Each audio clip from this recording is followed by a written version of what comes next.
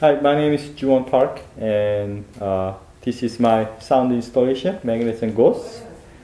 And it uses this concept of electromagnetic energy, and that electromagnetic energy is always related to the electricity that you create. So as a sound person, I realized that every time I make music with the audio gear, I'm basically also manipulating magnetic fields around it.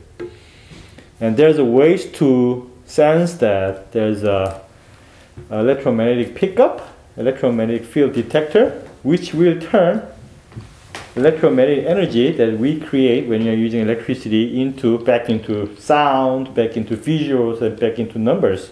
So in this case, we are going to use electromagnetic pickup that turns the electromagnetic field back into sound.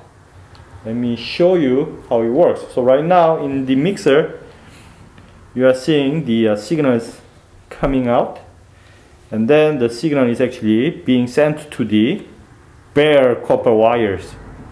Okay, so although we do not see it and although we do not hear it, there is an invisible magnetic field that reflects basically the audio signal that's being sent to.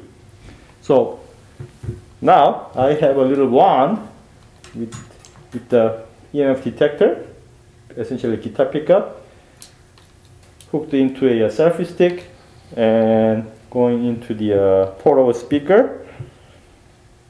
I turn it on, and then it's going to start to pick up the electromagnetic field energies in here. As I get closer to the field,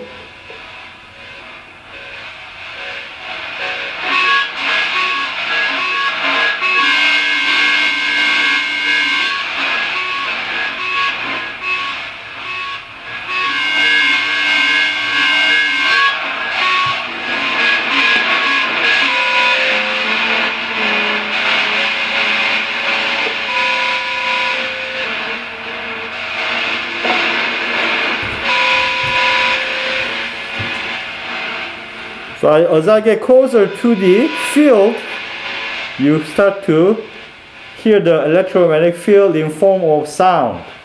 Okay? So what I did was, this wire would just go all over the place in the room, and as an audience, you are to walk with this wand and a portable speaker. When people come in, this is what they do. They will pick up the wand and basically move around the room to detect the hidden magnetic field, like this.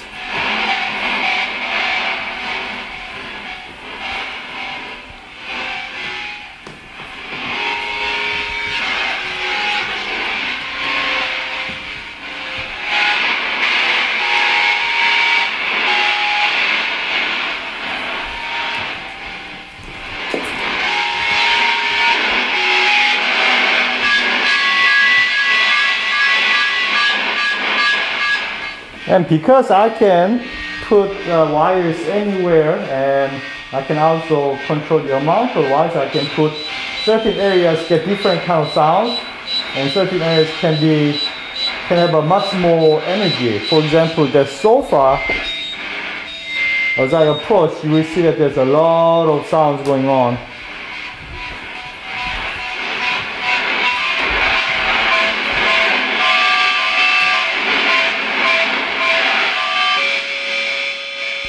Audience are invited to basically find invisible field in the room using a machine, right? And those invisible fields, inaudible fields, are only audible and sensible if we use a machine. And that's what actually fascinates me quite a bit, that using the technology, we can now sense and even control things that we cannot even see, hear, or listen, or smell, or touch. And that is, we just need magnets to do it.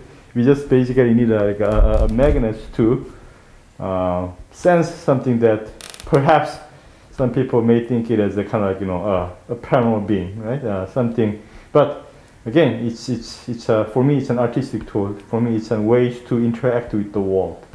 So I hope you enjoy Magnets and Ghosts, and let me know if you have any questions. Thank you.